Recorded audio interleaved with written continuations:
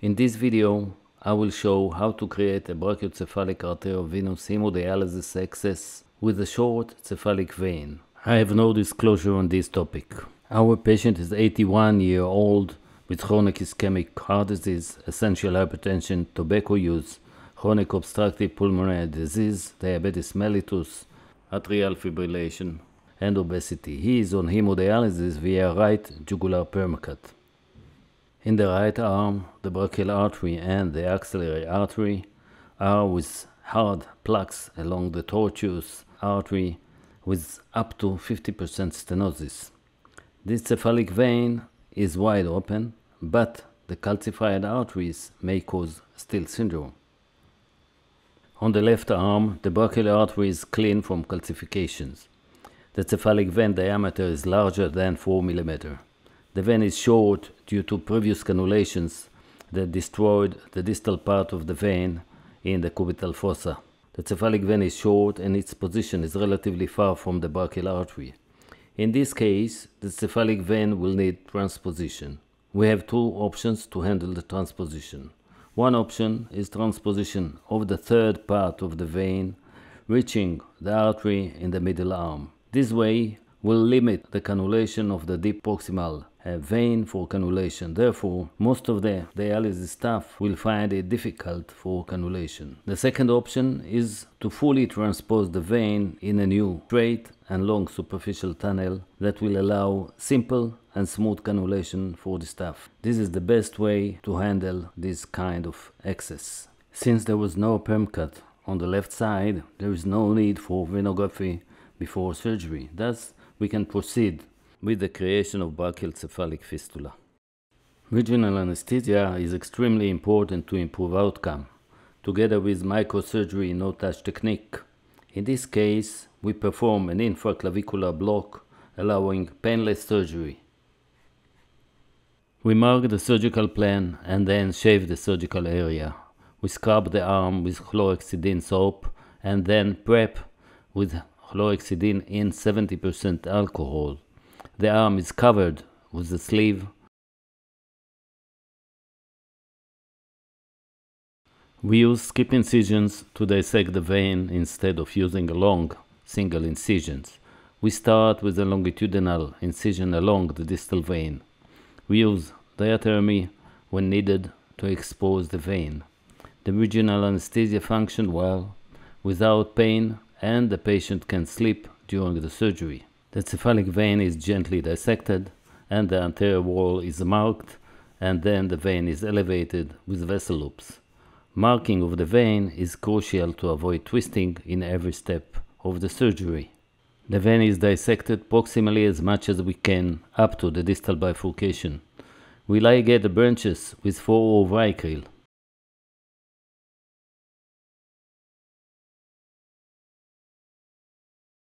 While probing the subcutaneous plan with the finger, the next incision is marked on the skin.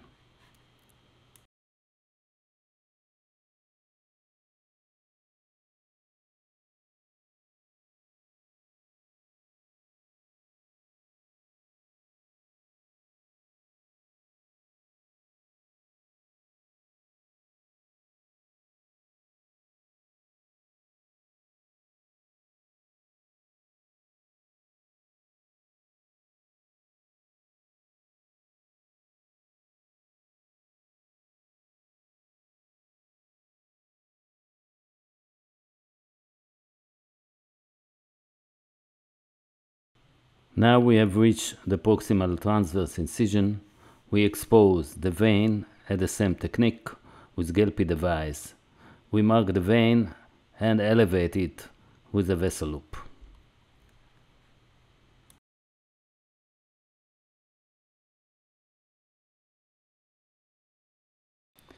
We measure the length of the vein and mark it on the skin.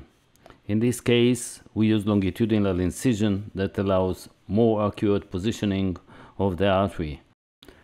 We go ahead with the brachial artery. We start with the longitudinal incision with a surgical knife and then gentle dissection of the brachial artery, which is under the brachial vein in this case.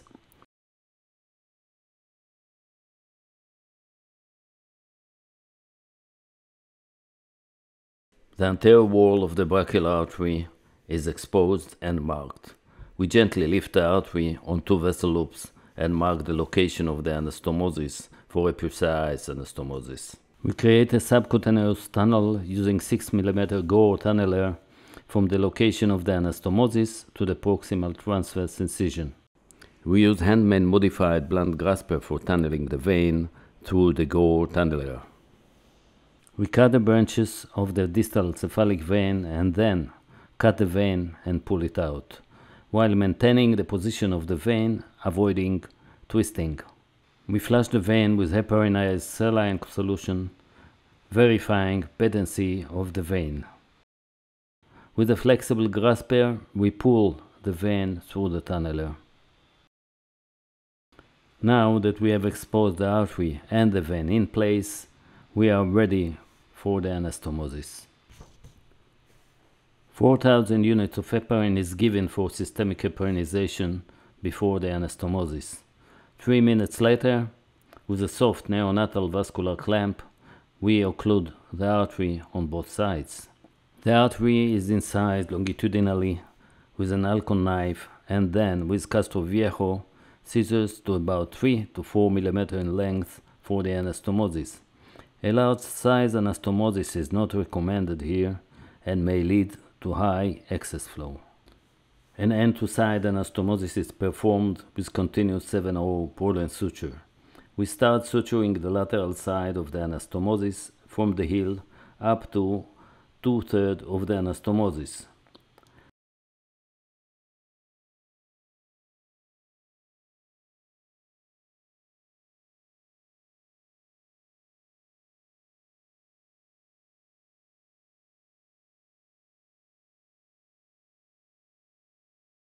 Then we continue with the medial third of the artery, finalizing the entire sutures.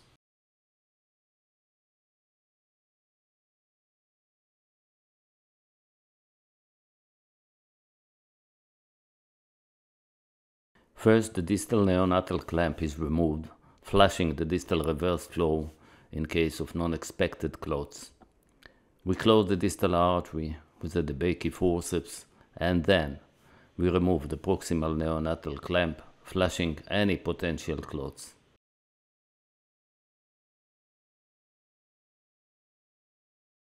We palpate the anastomosis, checking the availability of an ice trill. You can appreciate the clean anastomosis. We use oxidized methylcellulose for hemostasis.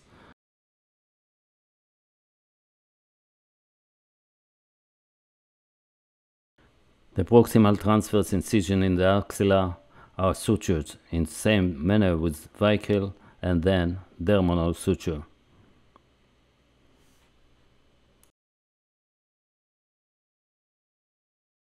We close the longitudinal incisions with a stratafix suture in 2 layers over the 2 incisions.